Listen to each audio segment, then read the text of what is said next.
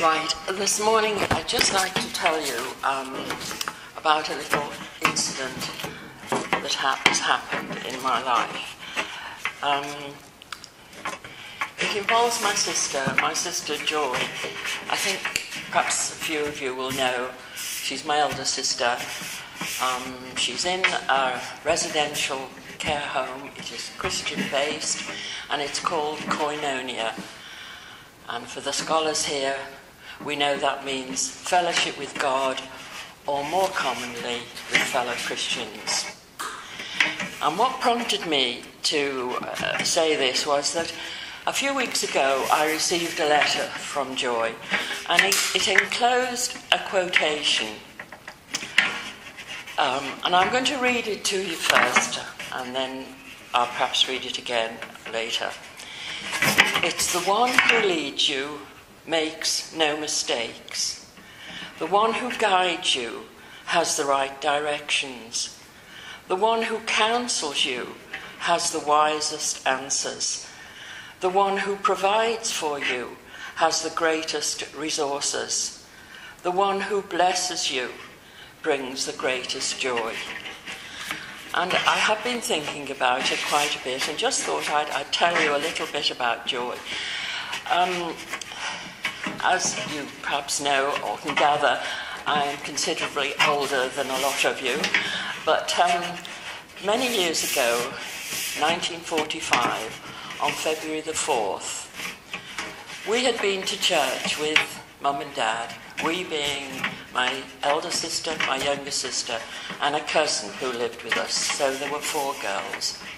We had a wonderful pastor of this Pentecostal church, and his name was Pastor Rain. And each week he would pray and speak, and often include little stories for the children, because in those days there were a number of children that went to the church. And this particular Sunday, he'd spoken about the sheep that was lost and how Jesus found him, or the shepherd found him, and he was brought back to the fold. As we got home, it was a reasonably long journey to church. We had quite a long bus ride. When we got home, Mum and Dad often spoke about the sermon and would include us as well. And she had done this, especially Mum, and she had directed her questions and talked to all of us. At any rate, it was time for me to go to bed. I was the next to youngest. My younger sister was quite a baby. And so I went upstairs to bed. But I heard Mum carrying on talking to my cousin and sister. And at one stage, she said to them, "Have you ever thought about giving your lives to Jesus?" And I heard this because I'd crept down and I was sitting on the stairs and looking to Mum talking. And I know, as young as I was, I thought, why hasn't she said this to me? But I guess she thought I was too young.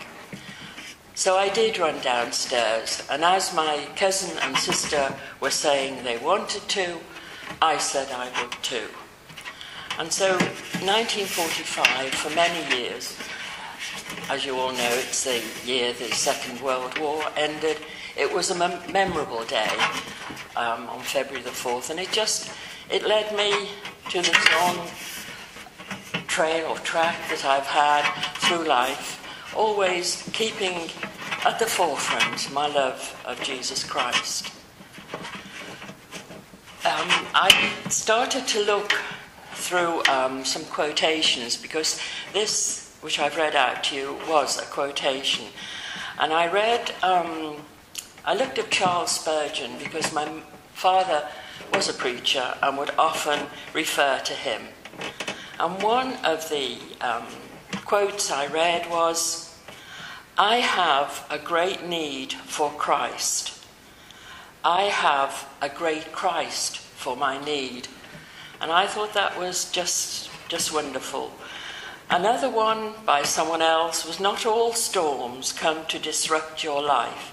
Some come to clear your path. And he who sends the storm steers the vessel. So I would like just once more to read it to you. I would like to mention that looking on the Ridgeway internet, just seeing what Brian was speaking about this morning, which is God in the storms of life. And it's the one who leads you, makes no mistakes. The one who guides you has the right directions. The one who counsels you has the wisest answers. The one who provides for you has the greatest resources. And the one who blesses you brings the greatest joys.